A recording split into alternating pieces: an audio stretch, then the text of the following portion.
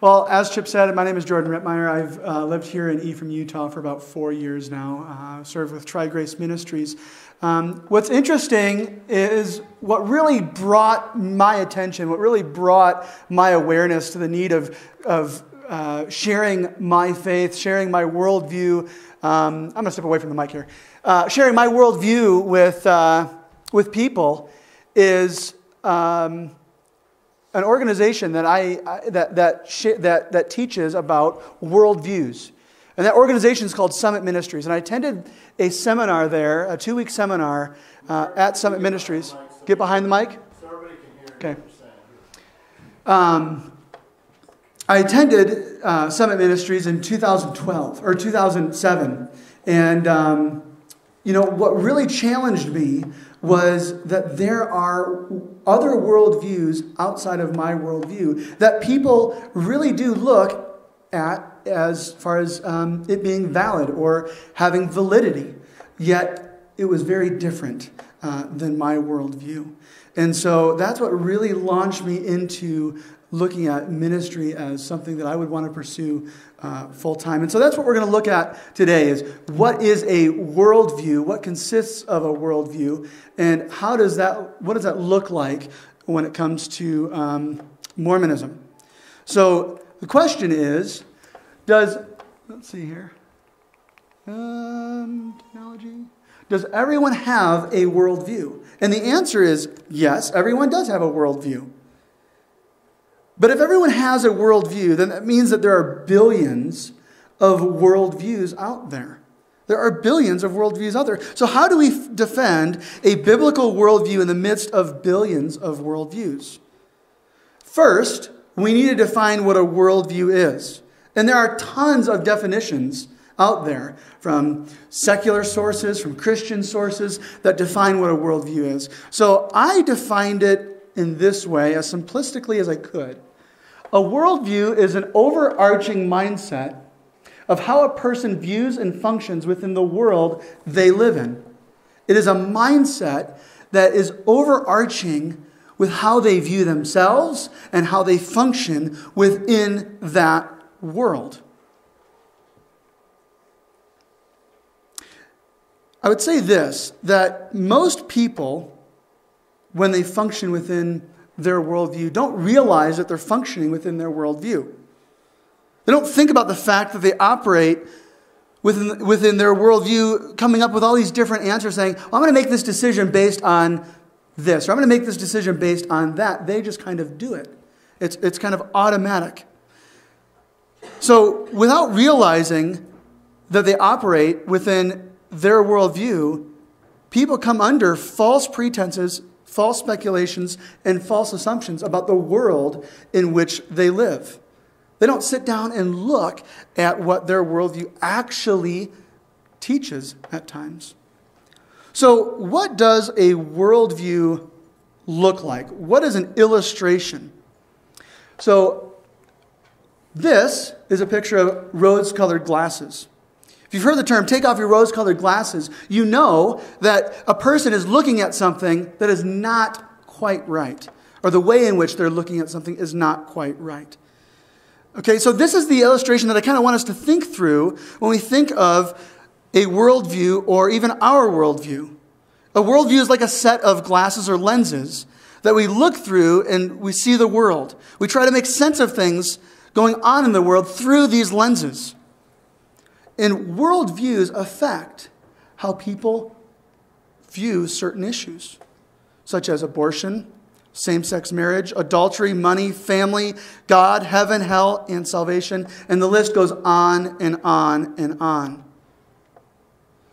One thing that I want to make clear, and don't want to assume of anyone here, but sometimes we can get the idea that people who do not hold to or do not have a biblical worldview are stupid. Mormons are not stupid. They're not dumb. They are operating within a worldview that is predominantly accepted within a culture that they live in. And they may have never been challenged before. Their worldview has maybe have never been challenged. And so that is what we're doing here. We are challenging their false precepts, their false speculations, and their false assumptions. So what happens when their worldview gets challenged? Their rose-colored glasses, as we see in this picture behind me, start to crack. And eventually, they're going to have to make a decision. They either have to keep wearing those glasses with cracks in them, and even though they're broken and they can't see as clearly, maybe within their own worldview, as they once did, they keep them on. They prefer to look through them. Or we can invite them to remove them for a moment. Invite them to take off their rose-colored, broken, cracked glasses and put on a new set for a moment. Invite them to put on the glasses that we have, a biblical lens or a biblical worldview.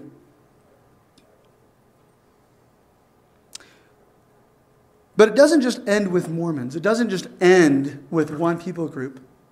There are billions of people, as I've said. And there are billions of worldviews.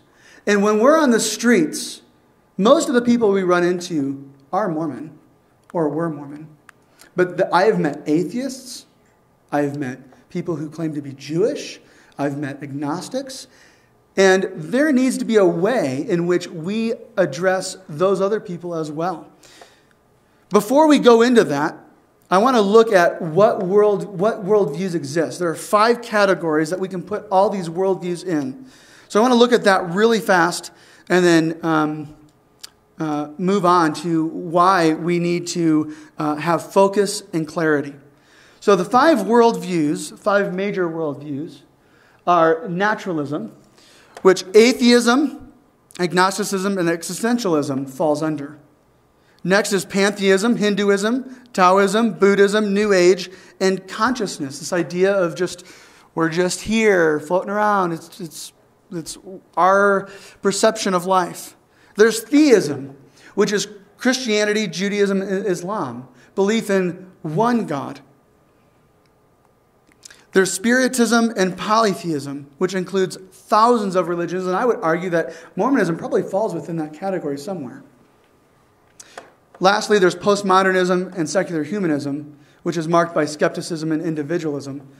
And underneath that would be free thinkers or loose thinkers with shifting views. People who claim, I don't have a worldview because my views shift all the time. Well, you do. You do have a worldview, and they would be under the postmodern secular humanism. So, like I said before, each of these categories contains thousands of worldviews.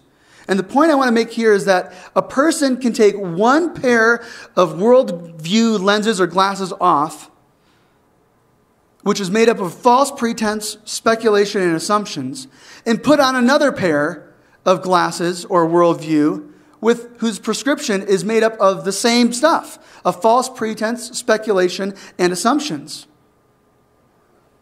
It's just a different flavor or just a different color. Again, we need to invite them for a moment to put on or to take a biblical worldview, putting on the lens of a biblical worldview and looking at the world through the Word of God. And in doing so, I believe that worldview and looking at it through the Word of God will bring focus and clarity to the person and how they perceive the world to be. So, this is an example. All around these glasses is just blurry. It's kind of yucky. And you know what? It's not rose-colored either. It's not tinted a different way. The colors are real. The colors are exact. But there's clarity. You can see what's going on. You can see the different people. You can see the dangers. And that brings realism to life. So I want to play a clip here. And before I do, I want to mention something. I found out last year that I'm colorblind. I had no idea that I was colorblind. None whatsoever. And I was getting my glasses fitted and get my eyes checked. And the optometrist said, hey, have you ever taken a colorblind test? And I'm like, nope, I have no idea what that is. He's like, oh, why don't you take one? First page, I pass. The second page, I kind of pass. fail. The third page, I completely fail. And he looked at me and he goes, you are colorblind. He's like, you're not just a little bit of you are colorblind. And I'm like, I had no idea. And you know what's interesting is, had he not shown me the test, had he not suggested it, I would have never thought of it. I would have never thought that I was colorblind. But here I am. I'm colorblind. And now that I know that, it's okay. I'm not freaking out. But there is some part in the back of my mind that's like, I wonder what I'm missing. I wonder what I'm not seeing. Tie-dye. Tie-dye. There you go. So I want to play a video clip. And no, this is not me. This is of a gentleman. So watch this clip and just think about how this might relate to the person that you're talking to on the street tonight. Go ahead, Brett. Can you turn it up?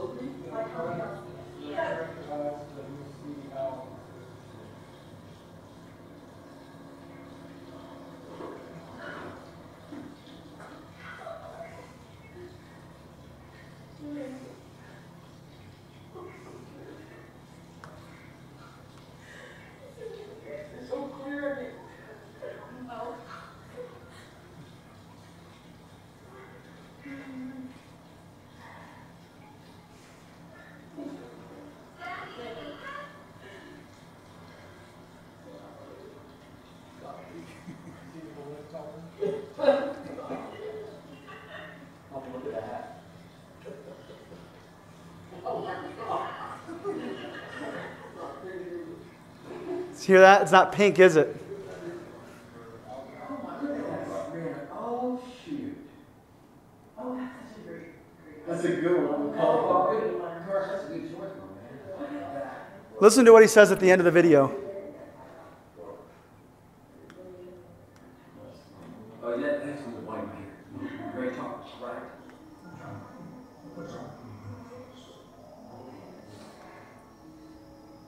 See how the sun goes down?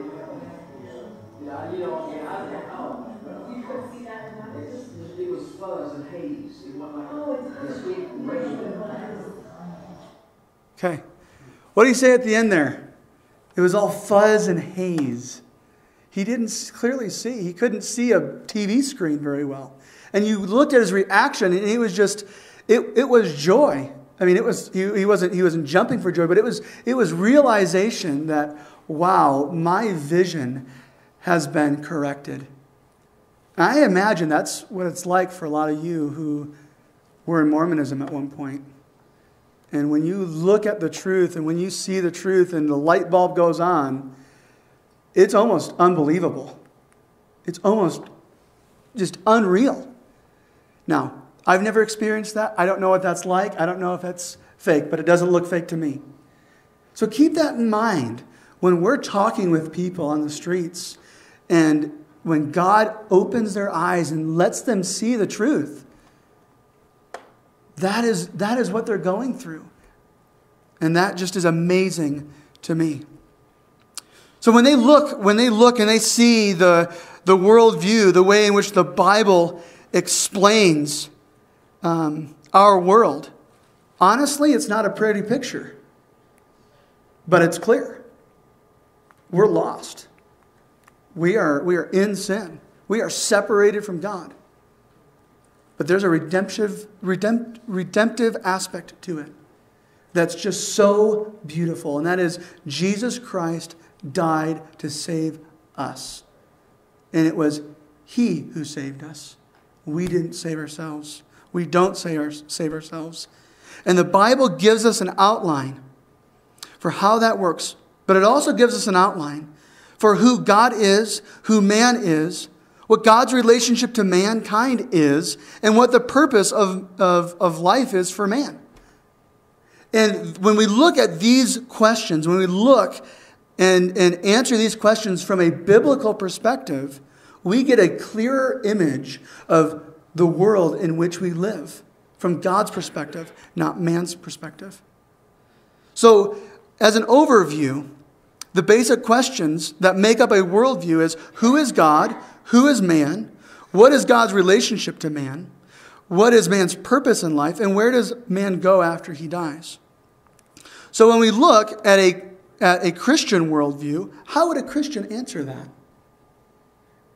We can go through and we can answer each one. So I'm going to just briefly answer those. And then we're going to look at a Mormon worldview. And you can do this with a Mormon. You can do this with an atheist. You can do this with an agnostic. And you can help them see there is a difference. There is a difference in perception. There's a difference in assumption. There's a difference in reality from what they're looking at when faced with truth. So as a Christian, how would a Christian answer who is God? God is the uncreated being. He's the Father, the Son, Holy Spirit. He's one God, uncreated. Who is man? Man is a creation of God, who's made in the image of God. What is God's relationship to man? God's relationship to man is that he's the creator, and not only the creator, but he's a redeemer. He has redeemed the world to himself. What is man's purpose in life? To come into a right relationship with God through the blood of Jesus Christ in faith, and to glorify him as we live our lives. Where does man go after he dies? Well, if he's in Christ, if he's saved in a new creation, he gets to be with God in heaven. If man is not in Christ, he's separated from God forever in hell. So how would a Mormon answer this? Who is God? Well, as we know, Mormons say that God was once a man. Flesh and bone. He had to go through all the works that we go through. And who is man? Well, man, yeah, he's a creation of God, but really, we are, as Rob Savoca likes to say, little gods in embryo. What is God's relationship to man?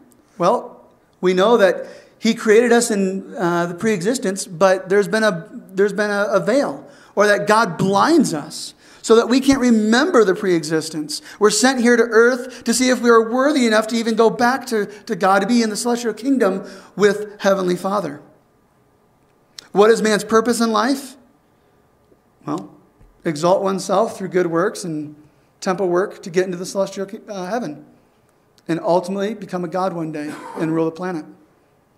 And where does man go after he dies? Most everyone goes to one of three levels of heaven, depending on how one lives their lives. Or, if they have a true understanding of the Mormon church and they leave it, they go to outer darkness. So as you can see, just by these basic questions, there's a difference in how these worldviews line up.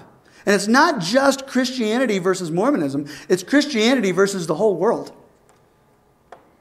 And you can use these basic questions just to even start a conversation with someone to show them that there is a difference. There is a difference in how we perceive the world. And it's important. And here's why it's important. Here's why worldviews matter.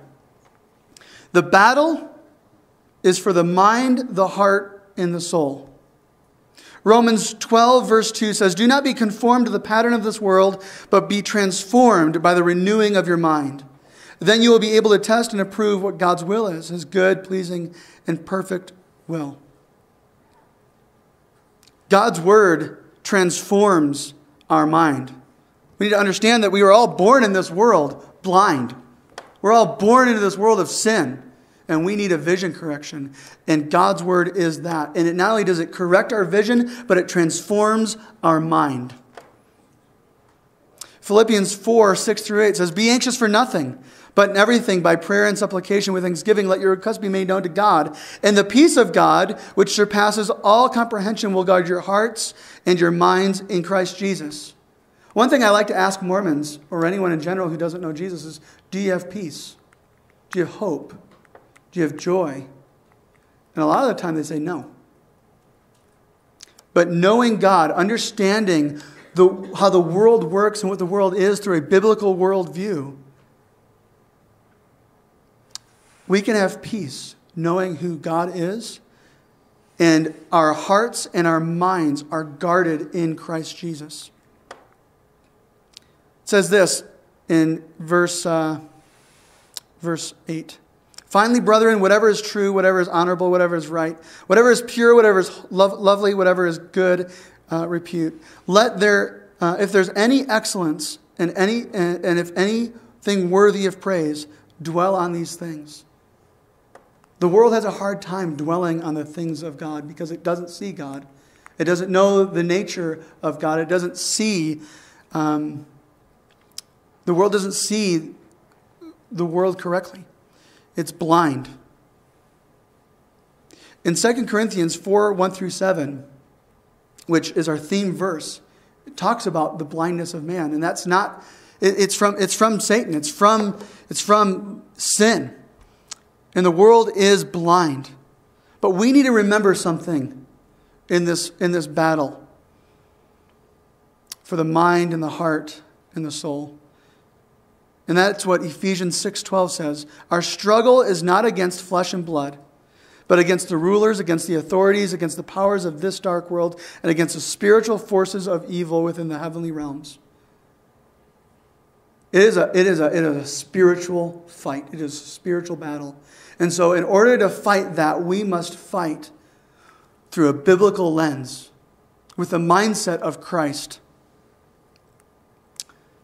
Lastly, I want to end here. There is hope. In Psalm 146, verse 8, and we see this all throughout Jesus' ministry as well. The Lord opens the eyes of the blind. The Lord opens eyes of the blind.